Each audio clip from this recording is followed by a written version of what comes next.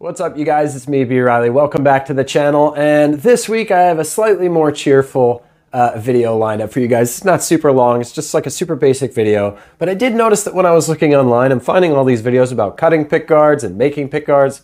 But quite a large amount of them kind of start to lean on the idea of, well, walk out to your shop and use a bandsaw. Or walk out to your garage and use a drill press.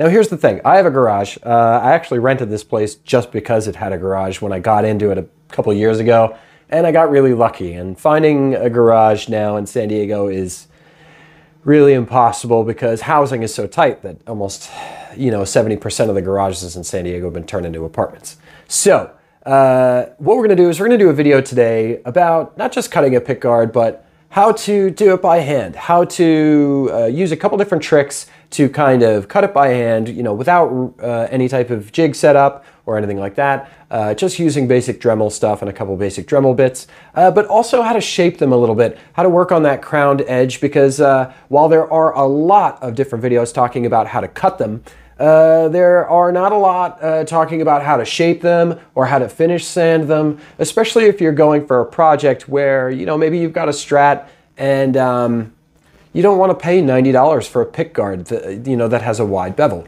Maybe you just want a quick workaround to give you a really great looking pick guard for whatever project you're working on without breaking in half price-wise. Anyway, let's get started. Now, originally I wasn't going to shoot a video about cutting the pick guard, but I did notice that I got a couple questions about this one. We really kind of breezed over it in the last one and really didn't get into the methodology with which that we cut this in.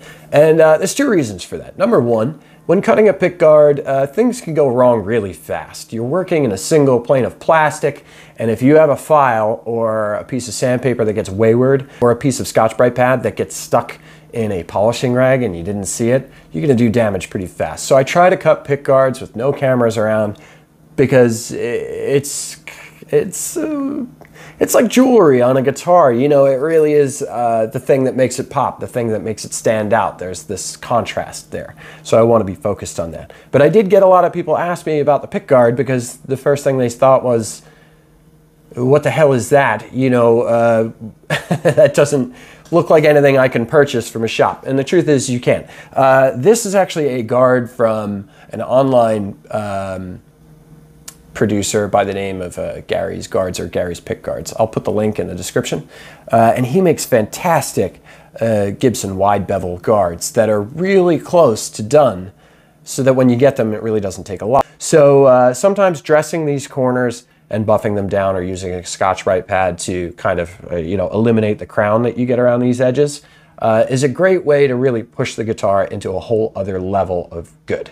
Now, this one didn't come with the P90 route in there, and it did not come with this. This, if you follow my Instagram account, you'll actually find out that I had a Fender Jaguar pick guard sitting around, just single ply black, that was really boring and not worth keeping. And when you cut those up, those single plies actually buff out really, really well. And that's where we got this piece with this line that is a bit accentuated. I'm going to show you how we do that real quick. Okay, so first thing we're going to do is we're going to go ahead and show you guys how to get a rough cut on a pick guard without a template by just using an old one, basically bolting two pick guards together, so that then from there on out, you can kind of get a really good basis with which to be able to cut around, and this way you can see very clearly and almost impossibly carry on if you're cutting away too much material. All you need for this are 3 or 4 small machine screws with with a nut on the back. Most of the time you don't even need the nut. The plastic is basically going to be threaded anyway. So as long as you're screwing it in there, this will go ahead and give you a couple of different points of pressure in which it holds the pick guard together, and then you don't have to worry about it slipping on you or something like that. I've seen people do something similar in the past using tape. I wouldn't really do that. You've got tolerances there that have limits as far as how far you can push them. So we want to try to make sure that everything is as tight fitting as possible. And having a pick guard that already works on the guitar is a great way to go about it. If you ever need a template and you don't feel like cutting up something at the house, you could always go on eBay. These two pick guards are actually just 2019 templated pick guards. One that is going on the John Monroe SG, and the other one that is actually going on another SG that we have here that we haven't reviewed yet, but you're going to see in a couple weeks. Okay, so we've got 3 different examples of some of the edges that you get on different Gibsons of the day, but this is Gibson and Fender both. Essentially what had happened is during the 1970s and the 1980s, as manufacturers got away from nitrate guards and all these different plastics that proved to be rather unstable after a few years and a few heat cycles were applied, they went to a thinner and cheaper material that was more stable. I know that's a bit of a paradox, but hang in there with me. And essentially started pumping out this stuff. Now the problem with this is that the guards are really thin and the edge is extraordinarily minimalized. And what I feel this starts to do is this starts to temper with the purity of the design. If you look at a 1965 Gibson SG Special with 2 P90s, there's a lot of nuance into the pick guards for those and the finish and everything like that. I feel like the aesthetics really started to take a backseat in the 1970s. I'm not saying that guitars from the 1970s are not absolutely gorgeous. I've had a couple come through that are fantastic, but we do start to see a little bit more of a cost-cutting measure here, as you know, the Puritan ideal of building the best and the brightest and the next biggest thing at both Fender and Gibson started to take a backseat to pragmatism and accounting. So with something like this, a lot of the times people will go ahead and they'll throw out for a wide bevel and you'll get something along these lines. This is one that I had sent to me a few years ago for a 61 reissue that I was working on. And while I had crowned this, rolled it off, and now it's seen some wear and there's some distortion there, it's not really very thick, especially when you actually, you know, put them to the point where you can really have an emerging line there. You see that, you know, it's pretty thin, whereas this one's nice and thick. I'm going to show you guys real quick, maybe not how to get it to this level, but how to get it at least this to somewhere around there, maybe a little bit wider. I'm going to show you that right now. Okay, so first order of business, what we're looking at here is a conventional edge on a pickguard. And what you do is you see me striking off these lines, and essentially what that means is you're going to take your barrel sander, your Dremel, and you're going to hit that corner. You only want to hit that corner. You don't want to get down deep enough where you're actually affecting the overall outline. So you want to leave that last bit down to the left, make sure that that's totally uninterrupted. You're just drawing that line in and making more of a gradual angle, so this way you have that exposed line. Once you go ahead and get down to the sanding, take your time with this. I know it's on a time lapse, so it's a bit jarring, but I always go really slow, especially on the first 2 or 3 passes until I really get a rhythm going. I've found that one way to really make sure that this lands the way you want is to kind of find the contour with the line that you're doing and base your hand in such a way that, like a windshield wiper, it fans out with a similar motion of the line. This will make sure that you don't have any excessive scratches or that the plastic isn't being heated and then pulled out of shape, because you can get a lot of distortions around the edge when you're using a barrel, even at low speed. I've actually got my Dremel set to the lowest setting right here, just letting the sandpaper do its work.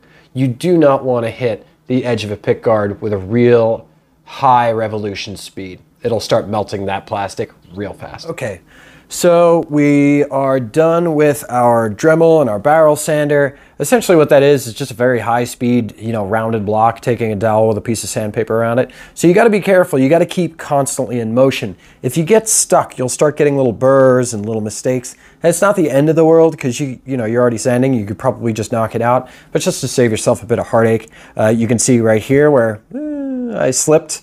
You know, you got to take your time, but I think that that's actually going to come out with the sanding that we've got. Now, obviously, if you're comparing this edge to this edge, you can still see that there's definitely a bit more thickness on this guy.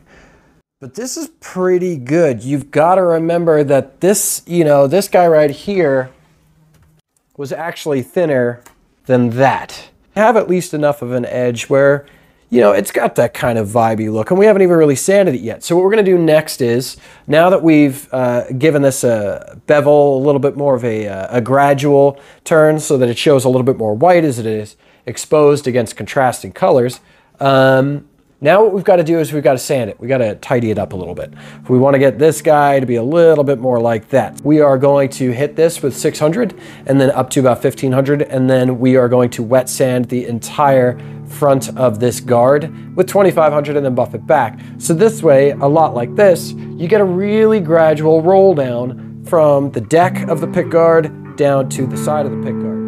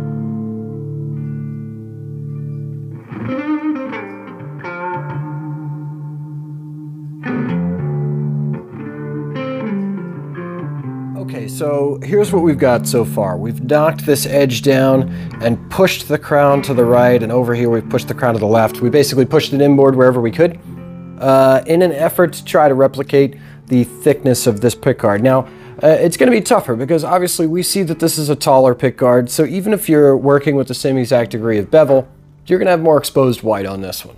So if you got the 40 or 50 bucks, that guy Gary's Guards on eBay does really, really good pickguards. But if you feel like this is, you know, the phosphorescence of that line is not paramount in importance to you, then this is a really great economical alternative where you could basically pull any guard off of any guitar you've got, and all you're doing is you're taking that bevel angle that's upright and you're just flattening it out to give more of an exposure to that white line. Now, one of the downsides of doing this with a pickguard is that, granted, if you do get into this edge, you're going to have to try to get the top side surface and the side surface to match, because you don't want all this milling and all this sanding and then all of a sudden to have this perfect plate glass plastic on the top. It's going to be a red flag for anybody picking it up. So what I like to do is I'll hit it up to 2500, I'll buff it a couple times, and then I leave it there. And here's the reason why. This is down to such a fine grit and semi-reflectivity. It's kind of almost an orbital haze over the top that it actually emulates 40-year-old pickguard material really well. When you have this unidirectional series of abrasions all over the top. It's like when you're sanding in circular overlapping motions, you kind of pick up this haze versus scratches. And I actually kind of like that. Here's the reason why. As this gets used, you know, your hands are always coming into contact, but they're not coming in contact underneath the strings. So what winds up happening is you hang on to this very light Relic haze, and then this starts to pick up oils from your hand and starts to get buffed just by natural motion. And all of a sudden, the next thing you know, you've got a good shine right here, and then just a subtle fade into the sheen, and you get this really good blend from your picking right up against the strings. And when people hold that up to the light and they really start going through it, you know, what that says is here we have a guitar that has been handled for years and years and years. So this is a great trick to kind of bring the pickguard up to speed. There's just so many people making relics these days, and when they make them, they come out great, but then there's always one or two things at the very end that kind of fall short and stop that I feel like could really bring some of those projects all the way around in a full circle. So at this point, what I'm going to do is I'm going to actually go ahead and wait on this. Here's another reason why I'm not going to go too crazy about the reflectivity on this, is that this plastic is extremely dense.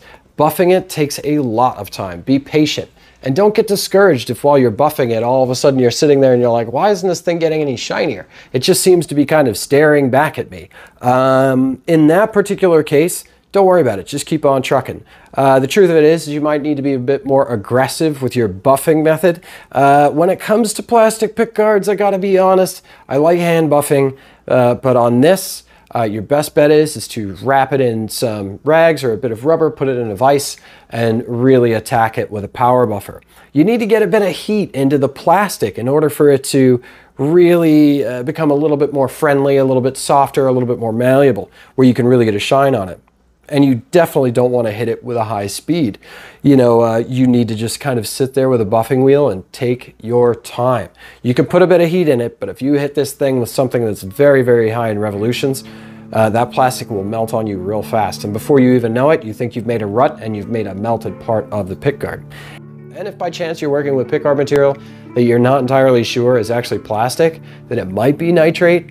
Do not use any Dremel on that material at all. You've got to remember that those guitar manufacturers got away from nitrate because of how unstable it was. It looked great. It just looked so awesome. The only problem with nitrate is it's very, very closely related to the construction of film, that substance. And that substance is explosive. So if you heat nitrate a little bit, it might kind of like go on fire. A little trick that I learned when I was once polishing a set of magnesium wheels is that you need to wet sand them, because magnesium is highly flammable. So when you're sanding it, if there is a single spark or a high temp, you can actually have a flash fire that can explode in your face. Magnesium dust, even if it's hanging in the air, very nasty. So when it comes to nitrate, you always want to be mindful of that. But when it comes to plastic, do what you got to do to make it look your way. This is just a couple quick tips. We talked about lining it up and cutting with a template, you know, kind of just touched upon, you know, refining the edges of these and giving you a slightly wider bevel, knocking down the crown, just basically taking this and making it a little less predictable. You know, because it is so often that we just see these gorgeous guitars, you know, from the custom shop, or maybe it's one of Gibson's VOS jobs or something like that, or maybe it's something that you guys have put together. I mean, I've seen so many parts casters that were just like, no expense spared. People just throwing money at these things, and obvious that they knew what they're doing, and obvious that they did a beautiful job. And then it would come down to the pickguard, and you would just see this phosphorescent white news anchor teeth pickguard just glaring at you from an otherwise fascinating landscape of finishes, turns, and textures. Anyway, so like I was saying, just a quick vid to kind of, you know, get the brain moving. Admittedly, I've been a little slow lately, been kind of tired, been recuperating from a pretty eventful few weeks. It's been a little chaotic around here. So looking forward to getting back to work in this sense. Anyway, you guys have a beautiful day, and turn it up, get loud as hell, and take out some tools and mess around with stuff. Make it weird. Take it apart. Leave your table covered in screws, nuts, and bolts. I don't know about you, but that is the way in which I find myself happiest. See you guys.